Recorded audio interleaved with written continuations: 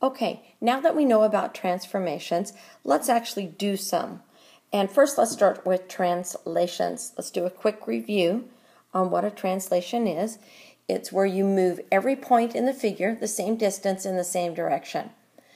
And we talked about notation, so let's review that. We can use a capital T with some subscript, and the subscript, the first thing in the subscript, in this case the -2, tells you which way to move your x coordinates of your points, and the second thing in the subscript tells you which way to move your y coordinates.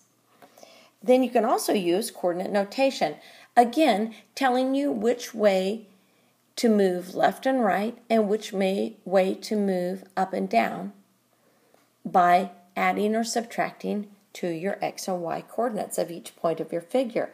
And then one last way, which we haven't talked about, is vector notation. In vector notation, you are just given an array on a coordinate plane.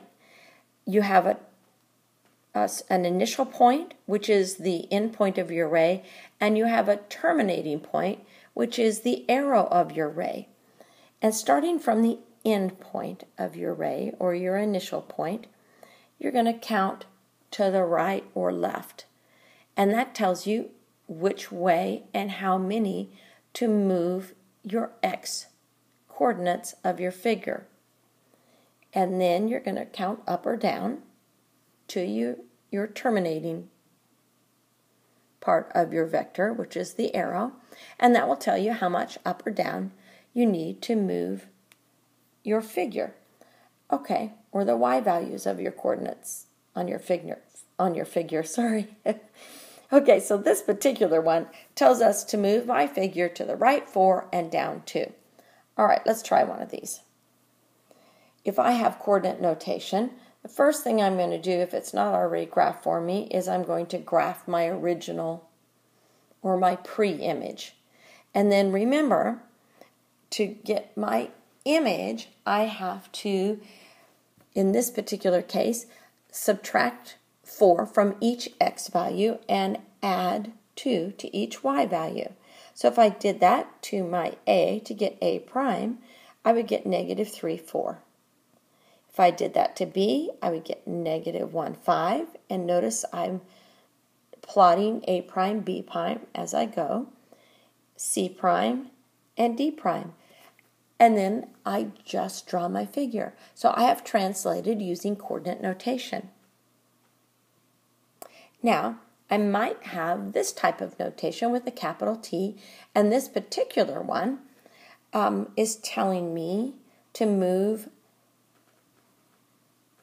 left and down. Well, first, let's graph our original, and then, remember, the first one says, here's how you change your x value. The second one in the subscript tells you how to change your y value. So let's take our a coordinate, or our a point, and figure out our new coordinates by subtracting 3 from both and plotting that point, and then our b, and then our c, naming it a prime, b prime, c prime. And that is how I have translated that triangle. And then the last one we're going to look at here is vector notation. Now notice I don't have any coordinates at all on this. I just have a figure in the plane and a translation vector. So I'm going to look at the terminating point of my vector, the end point of my vector, and say, hey, this is telling me to go to the right 3 and down 3. So I'm going to take each point of my figure, move to the right 3, down 3, move to the right 3, down 3, and I have my new translated image. Now, sometimes I'll actually do the translation, and then I'll ask you to write a rule for it. So if I was going to write a rule for this translation in coordinate notation, it would look something like this. To the right, x plus 3, and down, y minus 3.